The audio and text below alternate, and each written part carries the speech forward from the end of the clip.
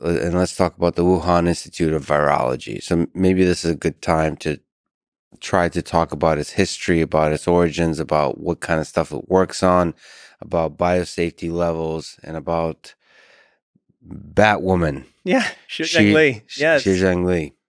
So what is the Wuhan Institute of Virology? When did it start? Yeah, so it's a great question. So after SARS-1, which was in the early 2000s, 2003, 2004, there was this effort to enhance, as I mentioned before, global capacity, including in China. So the Wuhan Institute of Virology had been around for decades before then. But there was an agreement between the French and the Chinese governments to build the largest BSL-4 lab, so biosafety level 4. So in these what are called high containment labs, there's level 4, which is the highest level, and people have seen that on TV and elsewhere, where you have the people in suits and all of these protections. And then there's level 3, which is still very serious.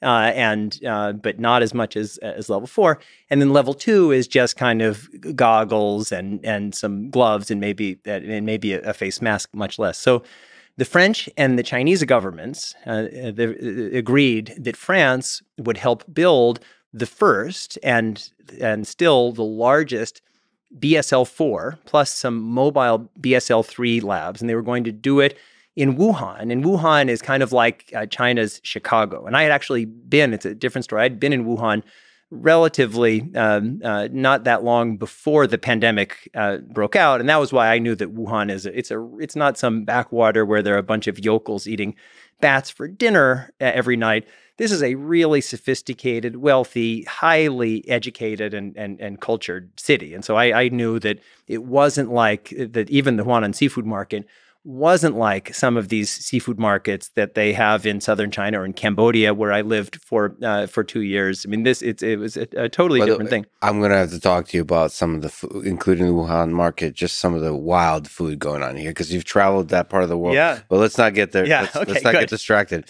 Good. As I was telling you, Lex, before, and this is maybe an advertisement, yes, is having now listened to a number of your podcasts when I'm doing long ultra training runs or driving in the mountains, because in the beginning you have to talk about whatever it is the topic, but the really good stuff happens later. So friends, you should listen to the end. I have to say, as I was telling you before, like when I heard your long podcast with Jaron Lanier and he talked about his mother at the very end, I mean, it was just beautiful stuff. So I don't know whether I can match beautiful stuff, but I'm gonna do my best. So you're gonna have to find out. Exactly. Stay tuned.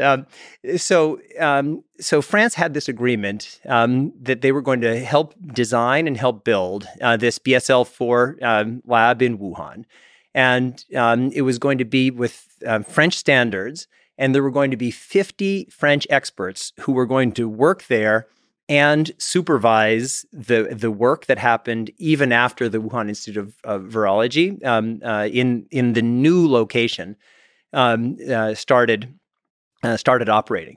But then when they started building it, the French contractors, the French overseers, were increasingly appalled that they had less and less control, that the Chinese contractors were swapping out new things. It wasn't built up to French standards, so much that at the end, when it was finally built, the person who was the vice chairman of the project and a leading French industrialist named Mérieux refused to sign off. And he said, we can't support, we have no idea what this is, whether it's safe or not. And when this lab opened, remember, it was supposed to have 50 French experts. It had 1 French expert. And so the French were really disgusted. And actually, when the Wuhan Institute of Virology in its new location opened in 2018, 2 things happened. One, French intelligence privately approached U.S. intelligence saying, we have a lot of concerns about the Wuhan Institute of Virology, about its safety, and we don't even know who's operating there. Is it being used as a dual-use facility? And also in 2018, the U.S. Embassy in Beijing sent some people down to Wuhan to go and look at this laboratory. And they wrote a scathing cable that Josh Rogan from the Washington Post later got his hands on, saying, this is really unsafe. They're doing work on dangerous bat coronaviruses in conditions where a leak is possible. And so then you mentioned Shujeng Li, and I'll connect that to these virologists who I was talking about. So there's a very credible thesis that because these pathogenic outbreaks happen in other parts of the world, having partnerships with experts in those parts of the world must be a foundation of our efforts. We can't just bring everything home because we know that viruses don't care about borders and boundaries, and so if something happens there, it's going to come here. So very correctly, we have all kinds of partnerships with experts in these labs, and Shujeng Li was one of those partners, and her closest relationship was with Peter Daszak, who's a British, I think now American, but the president of a thing called EcoHealth Alliance, which was getting money from NIH. And basically, EcoHealth Alliance was a pass-through organization. And over the years, it was only about $600,000. So almost all of her funding came from the Chinese government, but there's a little bit that came from the United States. And so she became their kind of leading expert and the point of contact between the Wuhan Institute of Virology and certainly Peter Daszak, but also with others. And that was why in the earliest days of the outbreak, I did mention that there were these virologists who had this fake certainty that they knew it came from nature and it didn't come from a lab, and they called people like me conspiracy theorists just for raising that possibility. But when Peter Daszak was organizing that effort in February of 2020, what he said is, we need to rally behind our Chinese colleagues. And that the basic idea was these international collaborations are under threat. And I think it was because of that, because Peter Daszak's basically his major contribution as a scientist was just tacking his name on work that Shujeng Li had largely done. He was defending a lot, certainly for himself and his organization. So you think EcoHealth Alliance and Peter is less about money, it's more about kind of almost like legacy because you're so attached to this work? It's just on a human level. I think so. I mean, I've been criticized for being I'm certainly a big critic of Peter Daszak, but I've been criticized by some for being too lenient. I mean, it's so easy to say, oh, they're like an evil ogre and just trying to do evil and cackling in their closet or whatever. But I think for most of us, even those of us who do terrible, horrible things, the story that we tell ourselves and we really believe is that we're doing the thing that we most believe in. I mean, I did my PhD dissertation on the Khmer Rouge in Cambodia. They genuinely saw themselves as idealists. They thought, well, we need to make radical change to build a better future. And what they described as what they felt was radical change was a monstrous atrocities by us. So the criticism here of Peter is that he was part of an organization that was kind of funding an effort that was an unsafe implementation of a biosafety level 4 laboratory. Well, a few things. So what he thought he was doing what he thought he was doing is itself highly controversial, because there's one there that in 2011, there were, I know you've talked about this with other guests, but in 2011, there were the first published papers on this now infamous gain of function research. And basically what they did, both in different labs, and certainly in the United States, in Wisconsin and in the Netherlands, was they had a bird flu virus that was very dangerous, but not massively transmissive. And they had a gain of function process through what's called serial passage, which means basically passing a virus like natural selection, but forcing natural selection by just passing a virus through different cell cultures and then selecting for what it is that you want. So relatively easily, they took this deadly but not massively transmissive virus and turned it into, in a lab, a deadly and transmissive virus. And that showed that this is really dangerous. And so at that point, there was a huge controversy. There were some people like Richard Ebright and Mark Lipsitch at Harvard who were saying that this is really dangerous. We're in the idea that we need to create monsters to study monsters. I think maybe even you have said that in the past. It doesn't make sense because there's an unlimited number of monsters. And so what are we going to do? Create an unlimited number of monsters. And if we do that, eventually the monsters are going to get out.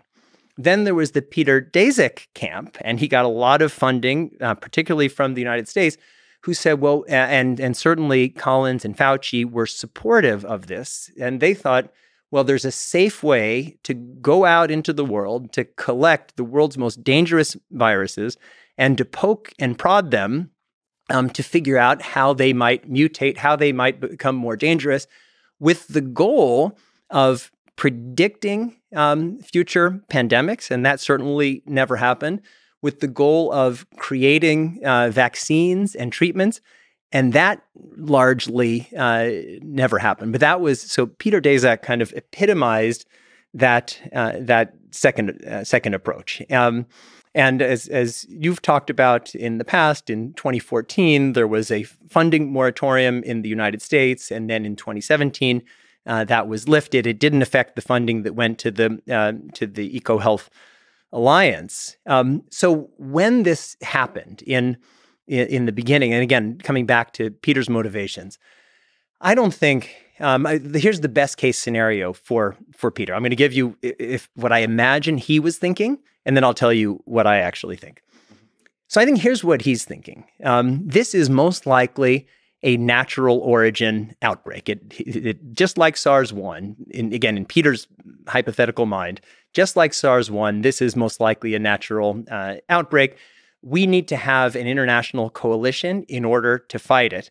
If we allow these political attacks to undermine our Chinese counterparts and the trust in these relationships that we've built over many years, we're really screwed because they have the most local knowledge of these outbreaks. And even though, and this guy gets a lot more complicated, even though there are basic questions that anybody would ask, and that Xu Zhengli herself did ask about the origins of this pandemic, even though Peter Daszak, and I'll mention this, I'll describe this in a moment, had secret information that we didn't have, that in my mind massively increases the possibility of a lab incident origin, I, Peter Daszak, would like to guide the public conversation in the direction where I think it should go, and in support of the kind of international collaboration that I think is necessary. That's a strong positive description, because it's true that there's a lot of political BS and a lot of kind of just bickering and lies, as we've talked about. And so it's very convenient to say, you know what, let's just ignore all of these quote unquote lies, and my favorite word, misinformation. And then, because the way out from this serious pandemic is for us to work together. So let's strengthen our partnerships. Yeah. And everything else is just like noise. Yeah. So let's, and so then now I want to do my personal indictment of Peter Daszak, because that's my view, but I wanted to fairly, that's nice, yeah. Because I think that we all tell ourselves stories, and also when you're a science communicator, you can't, in your public communications, give every doubt that you have or every nuance. You kind of have to summarize things. And so I think that he was, again, in this benign interpretation, trying to summarize in the way that he thought the conversations should go. Here's my indictment of Peter Daszak. And I feel like Brutus here, but I've not come here to praise Peter Daszak, because while Peter Daszak was doing all of this and making all of these statements about, well, we pretty much know it's a natural origin, then there was this February 2020 Lancet letter where it turns out, and we only knew this later, that he was highly manipulative. So he was recruiting all of these people. He drafted the infamous letter calling people like me conspiracy theorists. He then wrote to people like Ralph Barrick and Linfa Wang, who are also very high-profile virologists, saying, well, let's not put our names on it so it doesn't look like we're doing it, even though they were doing it.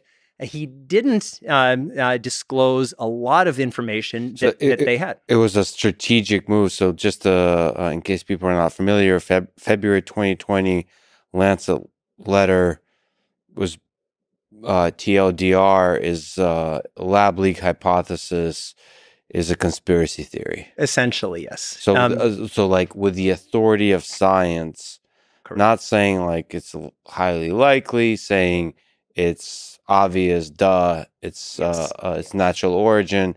Everybody else is just everything else is just misinformation. And look, there's a bunch of really smart people that sign this, therefore it's true. Yeah. Not only that, so there were the people 27 people signed that letter. And then after President Trump cut funding to EcoHealth Alliance, then he organized 77 Nobel laureates to have a public letter criticizing that.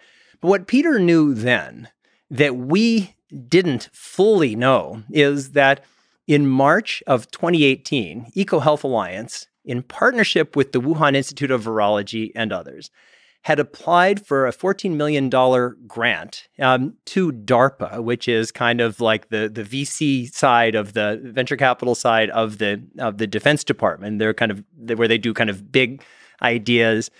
By the way, as a tiny tangent, I've gotten a lot of funding from DARPA.